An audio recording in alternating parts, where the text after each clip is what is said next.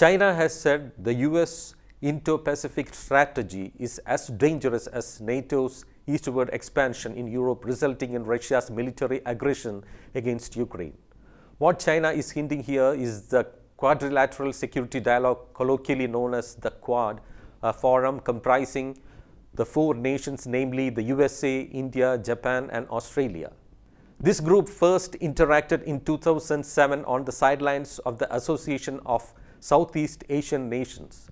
In November 2017, India, Japan, the US, and Australia gave shape to the long-pending proposal of setting up the Quad to develop a new strategy to keep the critical sea routes in the Indo-Pacific free of any influence amidst China's growing military presence in the region.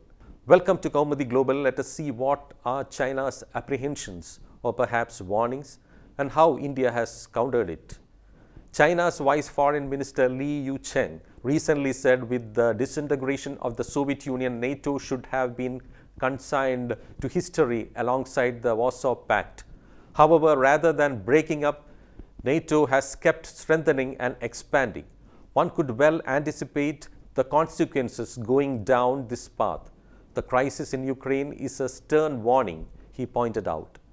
He was addressing the International Forum on Security and Strategy hosted by the Center for International Security and Strategy of Tsinghua University in Beijing on Saturday. All sides need to jointly support Russia and Ukraine in having dialogue and negotiation that will produce results and lead to peace. One should not seek its own absolute security, said Li, the former Chinese ambassador. He added that since NATO made a promise back then, it should not go back on its word and keep pushing its boundary eastward.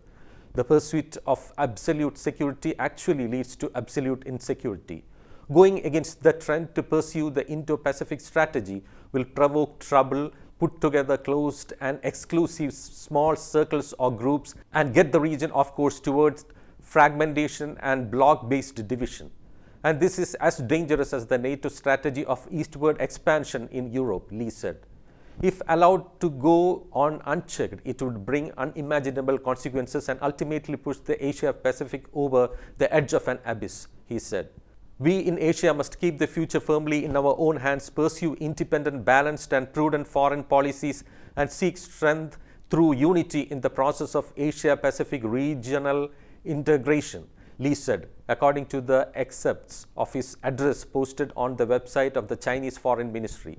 Early this month, China's Foreign Minister Wang Yi, in his annual press conference, said Washington is seeking to create an Asian NATO to suppress Beijing.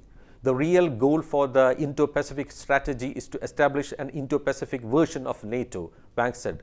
He even equated the Quad with the Five Eyes intelligence alliance involving Australia, New Zealand, Canada, the US and UK, and the AUKUS, that is Australia, UK, US Defence Pact. Earlier, External Affairs Minister S. Jaishankar had dismissed the notion that the Quad is an Asian NATO and said that there are interested parties whose advance such as analogies and one should not slip into it. Quad is a grouping of four countries who have common interests, common values, a great deal of comfort, who happen to be located at four corners of the Indo-Pacific, who found out that in this world no country, not even the US, has the ability to address global challenges all on their own, Jaishankar told a panel discussion at the Munich Security Conference 2022 at Munich last month.